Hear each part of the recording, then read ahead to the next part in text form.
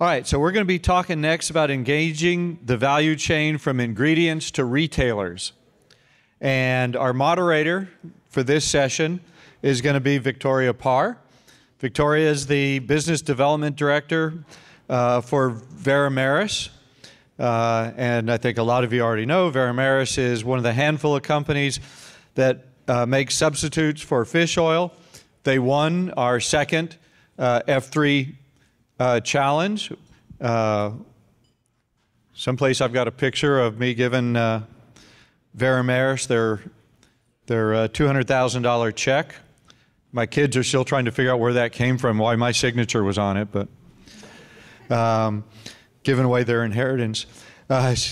So Victoria's been in seafood for nearly a decade, works throughout the value chain with retailers, distributors, NGOs, farmers, feed mills, and she's going to be sharing the features and advantages, benefits of Veramaris' natural marine oil. So welcome, Victoria, and I'll let you introduce the panel. Thank you. Hi, everybody. Welcome back from lunch. We're going to do something fun.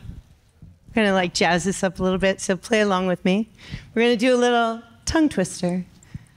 And the panel is going to participate on microphones. Ready? Repeat after me. Repeat after me. I'm a pheasant plucker. I'm a pheasant plucker. I pluck mother pheasants. I pluck mother pheasants. I'm the most pleasant mother pheasant plucker that ever plucked a mother pheasant. I'm the most pleasant mother pheasant plucker that ever plucked a mother pheasant. This is really tough for a dyslexic person. Okay, now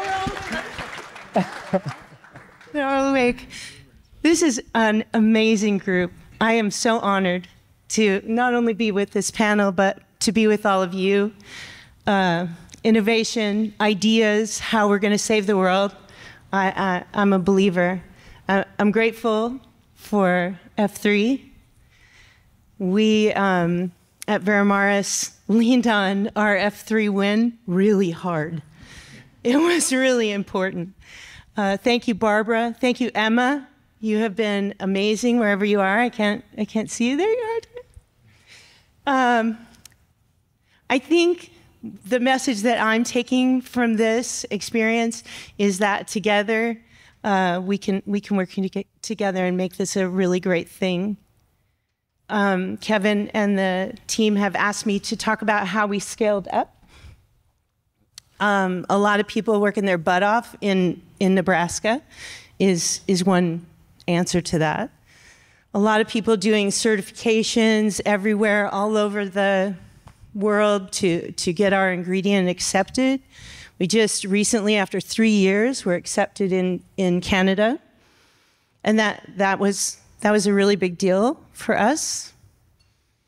The other thing that we did that was unusual is something that has kind of been talked about a little bit here, and the reason that I've brought all of these lovely people to talk to you together. And that was we worked throughout the value chain. So it was not traditional. It was quite disruptive, and not everyone appreciated it at first.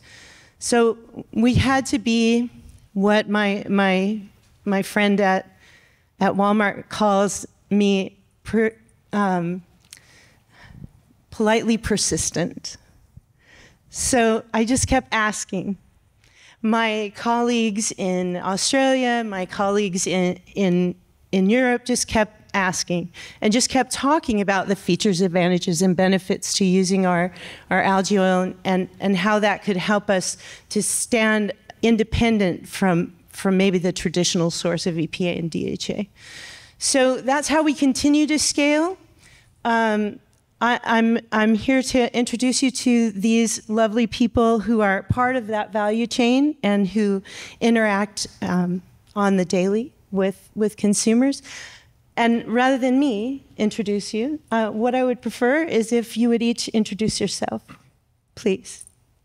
Thank you so much, Victoria, for having me, for having all of us. Appreciate it. My name is Oliver English. I'm the co-founder and CEO of Common Table Creative. We are a production company based in Los Angeles, and we focus on telling stories about the future of food. We visit farms all over the world, and our goal and our mission is connecting consumers back to where food grows, how it's grown, and how it impacts the world around us. So we create short-form films, short-form content, short-form documentaries, and we just released our first feature documentary 2 months ago on Apple TV and Amazon Prime called Feeding Tomorrow. And we think of ourselves as sort of the top of the funnel. You know, we are creating films and documentaries that connect all of these issues and solutions to regular consumers and inspire them to be part of the change. So it is our great passion to tell stories about the future of food, and excited to be with you here today. I've been an advocate for Oliver's film this week. It's fantastic. If anyone's not seen it, it's a strong recommend. It's a really great story. Thanks, Clark. Hi, I'm Clark. I support supply chain and farm operations at Seatopia. Seatopia is building the first truly regenerative seafood supply chain. And we're doing that by selling certified clean, mercury tested, and microplastic-free seafood direct to consumer in the States, through a distributed network of innovative farm partners around the world. So today, our subscribers and our customers will go to our website. They'll buy either a CSA type box with a mix of finfish and shellfish, or they can do an a la carte custom build your own box, selecting specific species from farm by name. So we'll work with farms directly. We'll buy products. We'll store it in our own fulfillment facilities in Los Angeles, and then ship direct to consumer in a corn-based dissolvable insulation, so no styrofoam, shipped carbon neutral and reforesting kelp with every order. Through an awesome partnership with Oceanwise, I think we've planted over 6,000 kelp trees in the Northwest.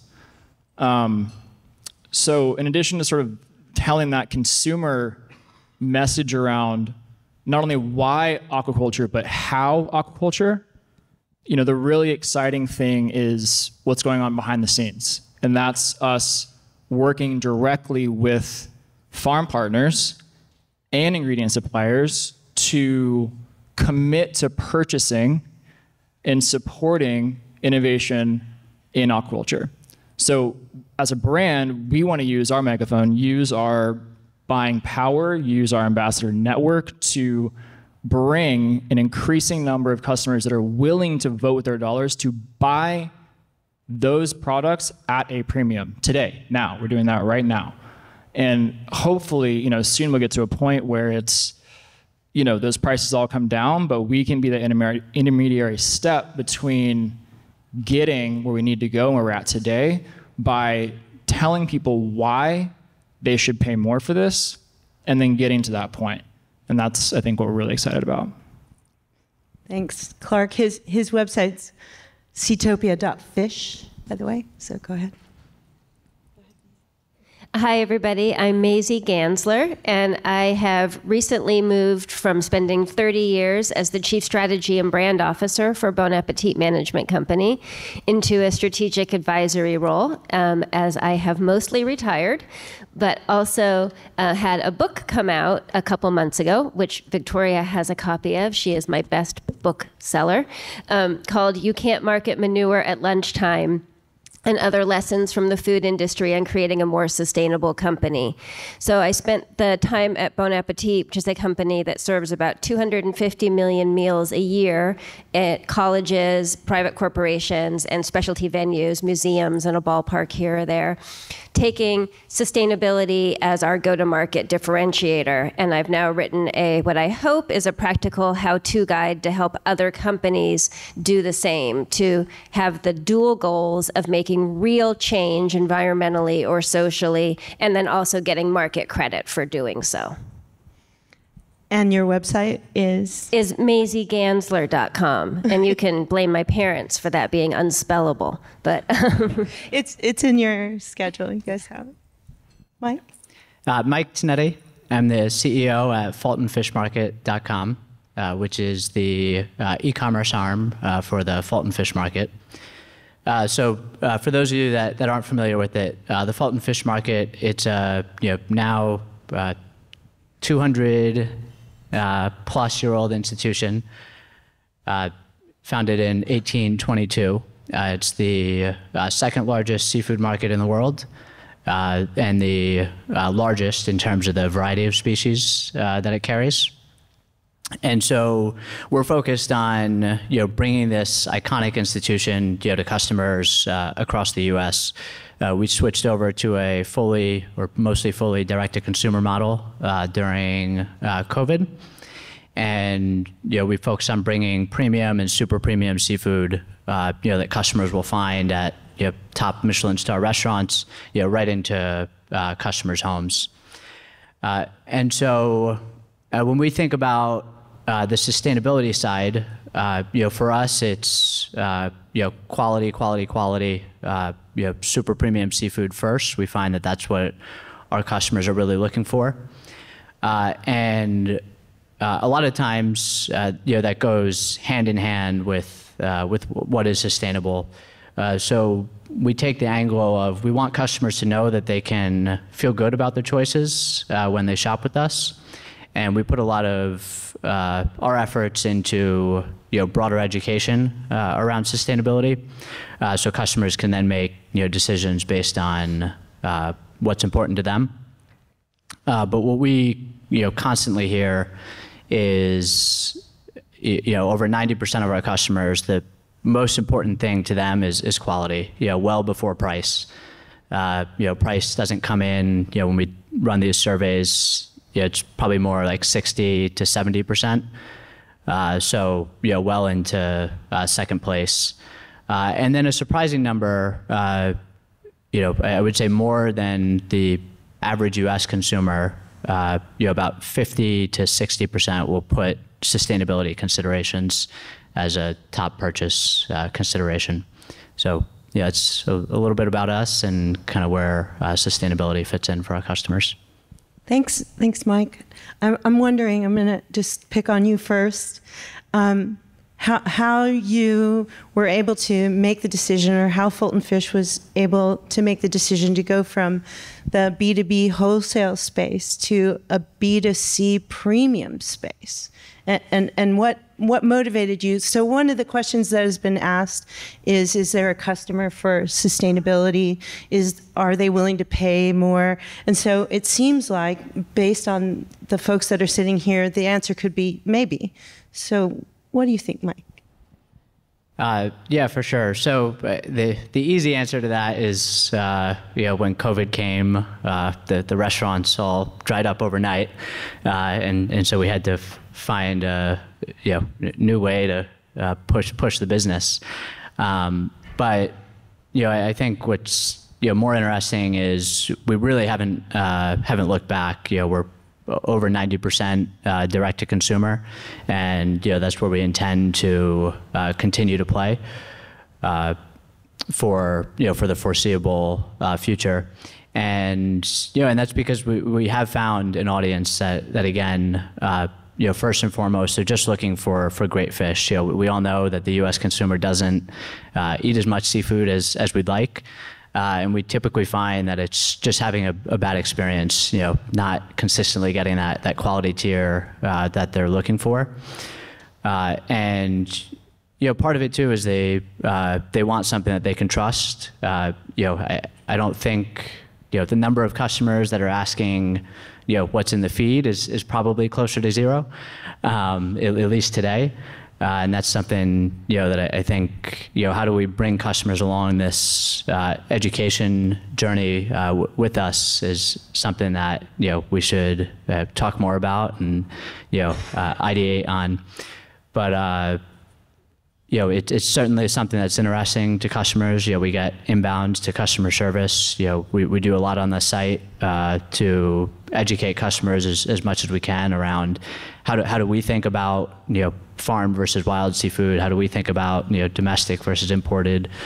Why we've partnered with certain brands and certain suppliers to source our seafood. But it's definitely something that's top of mind, and we haven't had an issue raising prices when we need to. If customers know that they're getting a great quality product, we find that we're able to pass those pass those costs on. And that's one thing that I would say is good to think about is if you can keep the quality, the trout we had last night, for example, was fantastic. And so when you can keep the quality super high, you can bring customers along for the rest of the journey. If you start making the customer make trade-offs on the quality side and to a point on the price side, that's when things get more challenging. Thanks. I feel like, Clark, you could just scoop right in there and talk about quality and sort of how you are not only recruiting a demographic that's interested in sustainability and health, but also your influencer network too. Yeah, we've gotten some questions recently around, how have we brought in some of these really high-profile influencers and ambassadors that have been supporting Seatopia, and I think there's an immediate sort of truth answer to that, and then there's a longer, more interesting story. I think the quick truth is that these people have largely been our customers, and we say this with like a huge amount of gratitude. We have not been going out or seeking or paying for these types of partnerships. They have found us through the message or through word of mouth or through some of what we've been talking about in the megaphone around things like algae oil and algae-based feeds, and they buy. And I think part of that is speaking to the point of where we're at now on the sustainability journey and where we're sort of falling down the funnel of exposure and awareness in the broader consumer market. I do not think this would have been the case 10 years ago. I do not think this would have been the case 5 years ago. I think that a lot has happened, in the restaurant space, the culinary space, what Oliver has been doing. There's a blueprint now that organic region ag did, and it's perfect. And aquaculture has done a terrible job of telling that story, but the blueprint is there, and we can borrow elements of it. We can use the same metaphors. The infographics can be side by side. It makes perfect sense to customers because of the work that we think ag has been doing alongside for the last 10, 20 years. And so, yes, I think people do care about sustainability. It's changed a lot, but our success with influencers and ambassadors is really a testament more to that than anything special that we've done. That's a perfect segue to you, Oliver. I mean, you guys have to see his film. It's really good. And it focuses on the soil, the relationship between health and humans, and how we're going to move toward the future as a planet together. And it's just really lovely. So I'd love to know what was on the cutting room floor, because there was so many ideas that were in it, and how you were able to streamline such a complex story, actually. Absolutely. The cutting room floor was pretty brutal. Over the years, it was originally a 12-hour cut, and then ended up being an hour and 18 minutes. And so it was really difficult. And for us, our goal from the very beginning was to tell an interconnected story about how food impacts every part of our lives. Not just to focus on how our food system interacts with the environment, with human health, with society, but to paint an interconnected picture and say, hey, with your food choices, you can have a profoundly negative impact on the environment and human health, or you can have a positive regenerative impact through the food that you eat and the farmers that you support. And so for us, we could have done a deep dive into any one of these particular subjects: environmental, health, sort of societal impacts of our food system.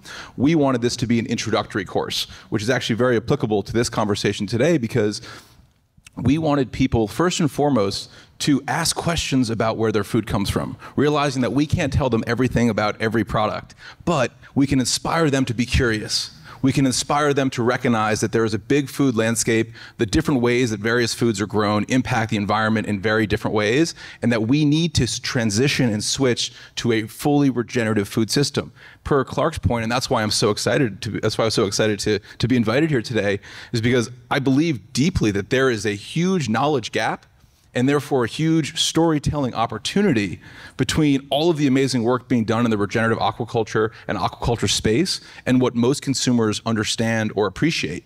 There is definitely a considerable amount of people who care about sustainability, and there's definitely a lot of people who care about health. In our work, we found that people tend to care about health first and then sustainability second, which is fine because it affects your body first, I get that. We also found on land that the healthiest foods for our bodies are coming from the most sustainable regenerative farms as well. So we're trying to draw this connection between human health and planetary health. And I think there is a huge opportunity to tell powerful stories here. What we do and we specialize in, we've visited 60 farms all over the world in the past couple years to interview farmers about the future of food. And we have found that farmers, as I'm sure many of you know and have had the opportunity to interact with them, or if you're not yourselves, farmers are these incredibly inspiring individuals that are not seen as being left or right. They're seen as wanting to do the right thing and feeding people. And we have found them to be incredible communicators. And we've been working with a lot of our clients to create transparency in the supply chain and go directly to the source and tell the stories about the farmers and hear from them why they want to use regenerative feed, why they are so proud of what they're doing, and found a lot of success in communicating that to the consumer.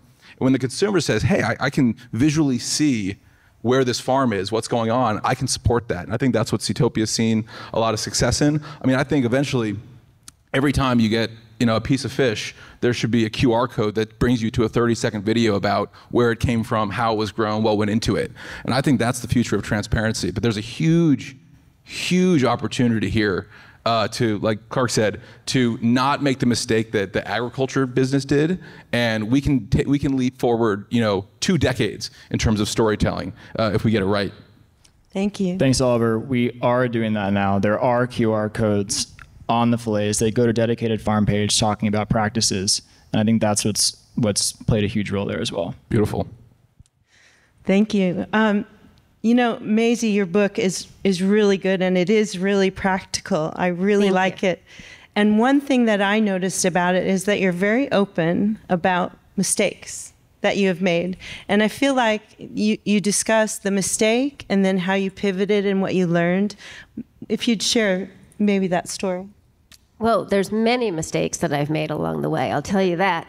But I think that the one that Victoria and I talked a little bit about before the session was our initial marketing program of our sustainability initiatives. And it was called Circle of Responsibility. And we had a mission statement that we wrote for it that we take a macro view of wellness, and a healthy community environment and menu are all vital to the well-being of our guests. And then we created a board that we put at the entrance of a cafe with that statement, and it said Circle of Responsibility with a beautiful logo, and it had a whole bunch of commitments listed on it. And then we had brochures for community, environment, and menu that explained all of these issues.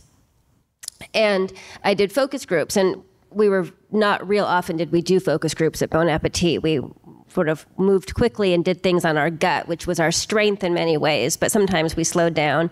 And I did focus groups, and I said at a corporate account, are you interested in these issues? And everybody said, yes, yes, yes, I'm interested. And, oh, do you care about it? Yes, yes, yes, I care about it. Would you like to learn? Yes, I'd like to learn. And then I said, did you see the board? And people went, huh? And I said, that big board at the entrance to the cafe, and it has the big, beautiful logo on it. And somebody said, oh, I saw that, but I didn't want to read it because it said responsibility, and I'm already responsible for enough. And so they saw all of my beautiful bullet points about what we were doing as something that I was asking them to be responsible for. And as we kept going in that conversation, somebody said to me, it's really about knowing what you're eating. And I was like, oh, that's what people want to know. They want to know what they're eating. And so the next version of the board said, know what you're eating on the top of it. And more people read it. But still, I never had to reprint the brochures because nobody took them. So we never went through enough to have to reprint them. And while that was great from a cost savings perspective, it wasn't real effective in communicating my message. And so over the many years, we kept distilling it down smaller and smaller and smaller until we wound up with these banners at the entrances of the cafes that had a beautiful image and then said something really sort of obtuse and broad about the beauty of local food or something without all of the messaging that I cared about. And I think one of the dangers as I sit and listen to these sessions here today, and I'm learning so much and I'm into it, and I think we are all into it, is that we can fall in love with our story and our science because it is our life's work. And that doesn't mean that our customers, whoever your customer is, maybe it's a B2B customer or a B2C customer, has as much patience for the story. And so I think it's fantastic when you talk about like beautiful storytelling. Also the time and place of the storytelling. I was trying to tell this really long story as people were walking into a cafe. That is not where they want to stop and learn, right? So maybe it's when you're on the couch and you've got some time and you make the choice. Or we found having events where you prepared people that when they come to the cafe, you already know ahead of time there's going to be something special happening there, and they make more time in their schedule, or more importantly, just come with the mindset that they're going to listen and learn, because they're not just there to get lunch or to have that break from their day. So those are, I mean, I could talk for hours about all the mistakes I've made, but those are some of them. That's such a great story. I really enjoyed it in the book. At Veramaris, we're working with a farming partner in Chile who are raising steelhead trout, and working with, not telling them what to do, believe me, but they have created a brand called Algae and Insects. And when he first showed that to me, I was like, oh my God, we're going to put that on the shopping. Nobody's going to buy it. They're going to freak out. But what I think we're seeing is that it's an attention grabber, and they didn't just grow some steelhead and put it in a package, but they also developed a digital package to go with it, so that the retailer, whoever it is, will be able to tell the story. They're doing some really nice things like you're doing, like planting kelp. They're doing things, and so they're delivering not just fish in a skin pack, but fish in a skin pack with branding, with storytelling and assets that the retailer can ultimately use. And I'm wondering, I'm going to go to you, Mike, and like what could some of the producers or some of the different participants in the value chain provide you to tell your story better? Yeah, it's a good question. I think one thing to keep in mind is it's a funnel. There's lots of folks out there at the top, and slowly, that falls off. Pretty quickly, it falls off by the time you get to the number of folks that are ready to make a purchase. And at each stage of that funnel, you really have, maybe 5 seconds, 10 if you're lucky, to get whatever message it is across to that person, and just try to get them, one step further down that funnel.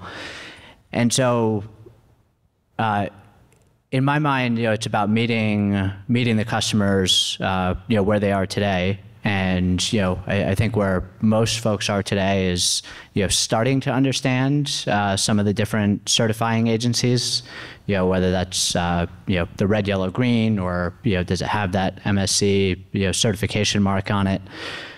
And so I think some of the opportunities can come by helping to expand upon where feed fits into some of those ratings. The other thing I might think about is what is that headline that kind of, to the algae and insects example, can really grab somebody's attention.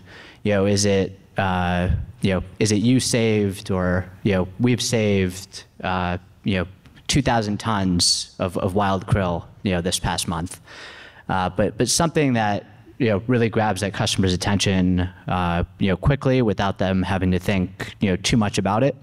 And then from there, you'll get the folks who are real advocates and really passionate about it to double click and learn more. Well, Clark, Seatopia is the first retailer in the U.S. that's going to actually be using this brand. Just was introduced at SINA. And so I remember your reaction. Maybe you want to talk about how you felt when you saw it at first. I mean, we're thrilled about this partnership because this is exactly what we're looking for. Seatopia was engaged pretty early on at the inception of this partnership, which is fantastic. And we told Coletta Bay that this may not be the highest margin product that you're going to do. We understand this is a risk, but we want to buy this. And not only do we want to buy this, we want to use that brand megaphone that we have through this network of people talking about it to explain in the States why this is something we should care about. Today, we're literally running ads about insect and algae now. So we have to do that. That said, when I saw the packaging, I was like, this is ambitious. It says algae and insects, right on the front. And I think, I agree with Mike. There's a few different levels of consumers in terms of where they are on the funnel. I mean, this is really difficult. Don't get me wrong. We get a lot of emails from people like, wait, this is farmed. I thought farm fish was bad, And then we have people that are like asking specific questions around density, and they are asking specific questions around feed. And when we can give them those answers, and when we can answer where and how. Where is it from? How is it farmed? Where is it from? How is it farmed? Yeah. What did it eat? We need to be able to answer those questions. If we can't, we're never going to get to where we're trying to go, and that's exactly what we need. And Coletta Bay is a perfect example of how we can do that with a very clear label. Yeah. There are 2 ingredients, and they make perfect sense. They make perfect sense to people, and it makes perfect sense for the fish. It works. And that's something that it's very easy for us to communicate and help move this along. So, Maisie, we talked about this a little bit because it seems like to me, after I got over the name of it, it seemed like we needed to educate. And so we talked about events and how... Talk to me about how effective those are, and maybe how you do it. How? I think events, as I mentioned, are really important because they put people in a different frame of mind and get them ready to stop and listen and learn when we're all moving so quickly. I think also we need to be sure that the event is a good news event, and so much of what we talk about in seafood is a bad news, and then we have a solution. And I went down this path myself, again, more of my mistakes of I created what I wound up calling the sky is falling marketing, which is like I have to explain all these horrible things that are happening in the world, so then you'll feel better that I'm not doing them or that I'm doing them less. And it's a real bummer. And with seafood in particular, what I have found is that the more we talk about the negative things, even if we've got this like glimmer of a solution, more than any other food, consumers are willing to opt out, to just say, oh, I just won't eat fish. I mean, you mentioned that we eat less fish in the US already, I think. And part of us putting out messaging that things are bad is going to just destroy our market base as opposed to move them into better solutions or into paying more. Some percent will, but some just say, all farmed must be bad. It's too complicated, I don't want to know. And so I think having an event that's around something positive that people feel good about and can celebrate can help relieve some of that stress in the decision making, and maybe not introducing new concepts that make people feel bad, but taking the things they already know, like the red, yellow, green, or if there has been a big expose like Outlaw Oceans or something, or another film, and then showing how your product is the solution to that, not introducing new problems to people. Oliver, I feel like your film is is kind of doing exactly what Maisie's talking about. It didn't point, this is bad, this is bad. I mean, I have to confess, there have been so many criticisms about aquaculture that is like, oh, well, I want you to meet this chef and he's just done a new film. And I'm like, oh, a film, how could that be? But you didn't do that. And I know that you focused on terrestrial farming and things like that in this particular film. But how did you do that? How did you create such a balanced storytelling? That's a great question. From the very beginning, we realized that a lot of the majority of the storytelling out there was very doom and gloom, and we were just frankly tired of it. And we realized that the only way to get people off their asses and to actually change is to tell stories of hope, and not just hope, but like tangible, practical solutions. And that's what we focused on in our film. We said, yes, there are a lot of problems. We're not going to not talk about them. We're not going to pretend like they don't exist. We are going to explicitly discuss them and talk about them so that, per your point, Victoria, when we show you the solutions, you understand the context, but you understand that, hey, it's not necessarily some faraway tech thing that we don't have the answer to yet. We have so many of the solutions already. That's what we discovered in our film, and that's what I'm hearing today. And from what I know about regenerative aquaculture, we have so many of the solutions already, and we need to change the paradigm from a storytelling perspective. And the food world, the on-land food world, has been doing a good job at this. And what we really tried to do in the film was say, hey, look at these examples. We know how to restore and regenerate farmland through regenerative principles. We know how to look holistically at health through building hospital farms on hospitals with farmers markets in the hospital lobby and treating patients who have chronic disease. We already have working examples of how to do this. We need systemic awareness amongst the population, and we need policy help. We need a movement of change. But it starts with showing people examples and showing people that there are hardworking, incredible people around the world, in this country and around the world, who are already championing working examples, showing them that they exist, painting a new picture of what the world can look like. And that's our job as filmmakers, that's our job as storytellers, that's our job as authors, is to paint a new vision of the world. We can't just keep fighting the old. We have to build what's new, and our job at the top of the funnel as a production company is to highlight the innovators and to connect those innovations to regular people in a way where people say, I want to be part of that. That looks fun, that looks delicious, that looks sustainable. That looks like a better version of what the world can be, and we want to be part of that. So we need to paint a better, visually, optically, we need to paint a more compelling narrative, a more beautiful image of a more sustainable world, visually, and we create that in the minds of consumers.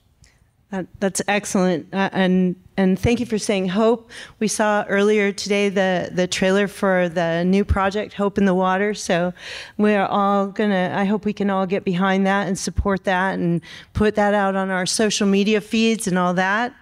And I think, Clark, I would like to go to you because I think that leads right into your influencer network. One thing that I get when I look at your Instagram and I see like Chef Oliver, I see these people speaking about the products that you have. It's authentic. It's really coming from their heart. They really believe in that. Can you? Yeah, I mean, the first thing I said was that they are customers, but the second thing is that we know so much more now in social media is authenticity is the most important thing. It's very easy now to tell those authentic stories because of what is going on and because of, again, like the blueprint that we have in agriculture. I spent some time in the culinary world as well, and restaurants also do a really good job of explicitly connecting a thing to time and place. And even when you look at what agriculture has done with ecotourism, I mean, why is that not something that we're doing in aquaculture? Why are we not bringing these networks and bringing these people and bringing filmmakers and storytellers out to farms to show what, the early stages or the full-blown operations of an integrated multi-trophic system can look like? Because now they have the lexicon to understand what that is. It's just one less hurdle we have to climb over. So I think if there ever was a time, the time is now, and using all the megaphones that we have is a good way to start making more progress faster. It's excellent. I think one thing that we know is that we need to give the downstream partners that we have some tools to use, some storytelling, sure, about us. But I think, Maisie, in your book, you talk about empathy and not, I mean, many of us, the things that we're doing, the things that were done in Nebraska to scale up Veramaris were really hard and expensive. And so you get caught up in that.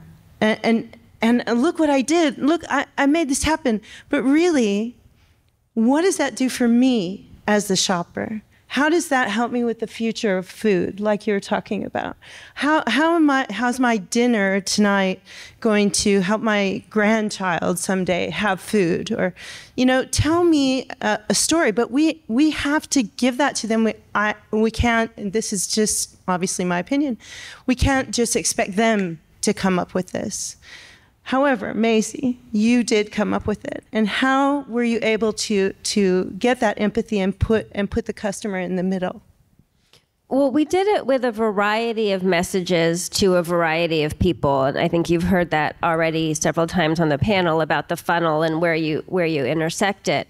One of the best things I ever did from a marketing perspective was create what we called the Bon Appetit Management Company Fellows. And it was hiring recent college grads from schools that we served that had been student activists on their campuses. So they might have been the ones that were the most troublemaking to us, that had the most requests and the most questions. They were the rabble-rousers. And I hired them for a year or two, it was an option for a second-year renewal, to travel the country and speak to other students about sustainable food systems. And the Bon Appetit message was baked into that, but not the primary piece. And it was a peer-to-peer education where it's a very different conversation if somebody's saying, I was in your seat last year. I sat in a school where Bon Appetit served me, versus me, who was like the face of the corporation and of course was gonna lie to you, right? Because I'm like the man. So I feel like I'm the man? How did I become the man? But I am, it turns out. And these students, so I would bring them in and they had to spend several months learning all of our stories and stuff, and then the fellows would give the speech to me, and it's the worst tryout ever to tell somebody the origin story of all the things that they created. And always the students' first time, the fellows' first time, they would tell this really beautiful story of everything being perfect. And I would say, no, tell the real story. Tell about how I screwed up, or tell about when you were a student and you went to talk to your chef in the cafe and the chef blew you off.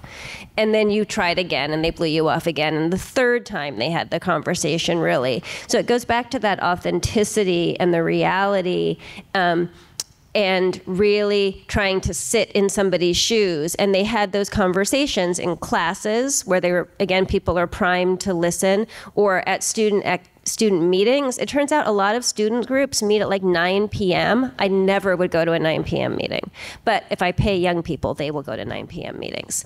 And then again, boiling it down to other people, some people just got a message that say like, fresh, local, seasonal, which, for me would be like, WTF, what does that mean? But for some people, that's all they can grok. That's all that they're ready to take on. So having the empathy of the person sitting, what problem are you solving for them, and what are they ready to hear? Excellent. So that leads me to the demographic question that we talked about a little bit, Mike. And I kind of like to know, like, how is your e-commerce business connecting on the demographic sort of segmentation? So for us, being based in the Northeast, that's where we have a lot of awareness. But nationwide, we do benefit from having this historic brand. So nationwide, there's probably about a third of the country that's familiar with us, and that is mostly split across the population centers in terms of where we're doing most of our business, and it's slightly more geared towards the Northeast. We do target higher end clientele, so I would say households that are 100,000 plus, and it's about evenly split between male and female.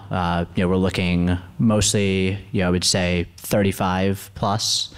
So a lot of details there, but that's a bit about the demographics and folks that are maybe a little less numbers, just folks that want and appreciate and love great food. That's really what we're targeting with our messaging. Thanks. I'm curious. Your film hasn't been out that long. A month now? 2 months. 2 months. Are you getting some you getting some data back? Is Apple TV sharing with you who's watching? And I've not gotten the full scoop yet from our distributor Gravitas, but I'll keep you updated when I get it. I thought I would ask. It's always kind of a black box. But we did launch on 6 international airlines at the start of this month, which is pretty cool. Congratulations. I also don't have the information on that, so I can't share that with you. What about feedback? What are you hearing? I think that this is a moment and a movement whose time has come. I think all around the country and all around the world, there is a waking up to the macro challenges, the existential challenges facing our food system, from climate change to wars to, you name it. And there's an understanding that we need to shift things a little bit. We need a new paradigm.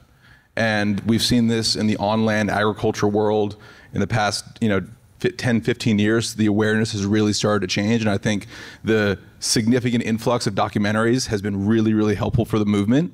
And I think the aquaculture and the fish, this movement right now is at a really pivotal and potentially powerful moment in this crux of awareness and also the scale and scope of the solutions that can exist.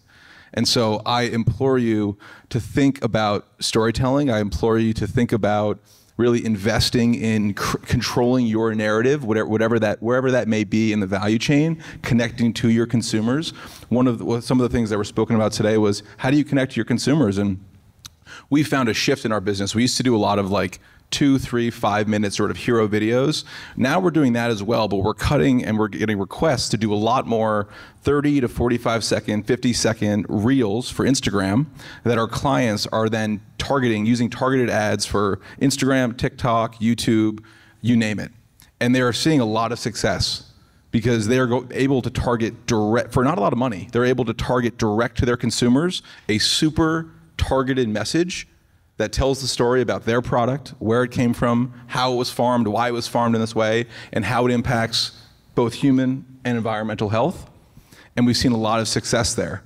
So as this movement continues to grow, and we're in a very exciting phase, I just invite you to think about storytelling and really build that into your model as an essential part, because there's a knowledge gap. And if we in this room don't fill it with the right kind of stuff, someone else is going to fill it with the other narrative. And we don't have time for that. Right, because people are interested. And Clark, I'm thinking of the most recent ads that I've seen for Seatopia. And honestly, I thought I was looking at Instagram because your Insta kind of fed into your ads. And so that is truly authentic. And that was just a prop. I was trying our Seatopia founder has a strong creative direction there that's really worked well, and I think comes off as authentic as it is, which is really great. And there's some best practices there around how to do ads on social and all that stuff. I think is well discovered, but it has to be authentic and it has to be true. It really helps when the nutrition side of it is there, right? Leading with sustainability and why this is better is something that should be done. It's been tried. It works to an extent, but when you can quantify through third-party, analysis, not just us saying it, that it's demonstrably more nutritious and better for people, you're going to move the needle a lot faster. And that's something that we really need to focus on. You know, we've talked a lot about farms and feed and nutrients and supplements in this conference. And it's like, from the consumer perspective, it's like, yes, what we hear from them is like, yes, but then what does this do to the end product? What are the omega-3 to omega-6 ratios? What is the nutrient density? What is the bioavailability? How is this better for me? And then show me that's the case. You know, and if we can prove it, which I really think we can with all the work that's been done in this room, then let's do that. And so us as a buyer, you know, us as a storyteller, where are those farms? I mean, who wants to take those risks and do that? Let us come help be that megaphone. You know, I was talking to Joe and Adam last night, like if you guys are doing a trial of something and you can come and say, hey, I've got 500 pounds of zero marine protein, no corn, no soy, and here's the feed makeup, what do you think? We'll buy it. And then we'll get the feedback from people and then use a megaphone to talk about why this is the future. And that's, I think, what we need to do. Can I jump in? Yeah. I totally agree with what Clark is saying. I want to add a different perspective from a different marketplace as well. So not to counteract, to add to. And that is in the broader market where we're not talking about these highly educated, highly interested premium customers. When we're talking about the broader marketplace and we talk about feed, you're really talking about a B2B sale, right? And basically the only thing that I think that the broad marketplace is going to stay committed to, and I'd say loosely committed to, are their climate change commitments. All of the major food companies, all the major companies, period, have made these sweeping net zero commitments, 2030, 2050. No one knows how they're getting there, and most are not on track to get there, much less even to know how they're going to measure it, much less get there. But it all lies in their scope 3, and that's where you come in. And so that's, if you're talking about the broad market, that's where I would lean into, is this feed issue is going to help solve your climate change commitment problem. That's the only problem they've got. That's the one the SEC cares about. That's where I would lean in. Yeah, I would just second that, and also what Clark said. We've seen this, I think, from a communication. We've had success from a communications perspective, from a documentary production perspective, in drawing that, and Clark absolutely said it, and I think I said this earlier, people do care about the environment, but they really care about health first. And I tried to shoehorn the other way, and it just didn't work. But drawing a connection, an interconnection between health and environmental health is a winning argument, and I think it is a cornerstone of the food movement that we all need to cherish and celebrate in our own way. Because once we promote and celebrate and cherish human health, we are also, not accidentally, but in addition to, we are also supporting environmental health. So focusing on personal health is a good way for us to also deal with the bigger environmental issue. And if you can get even more specific and do your kids' health. Yes. That's the big winner. Bingo. Thank you. We're out of time, but thank you, panel, FultonFishMarket.com, Maisie Ganzler. Here's her book. You can't market manure at lunchtime. I love this title. Seatopia.fish, and Oliver, Feeding Tomorrow. FeedingTomorrowFilms.com, and our production company is Common Table Creative. Thank you, all of you.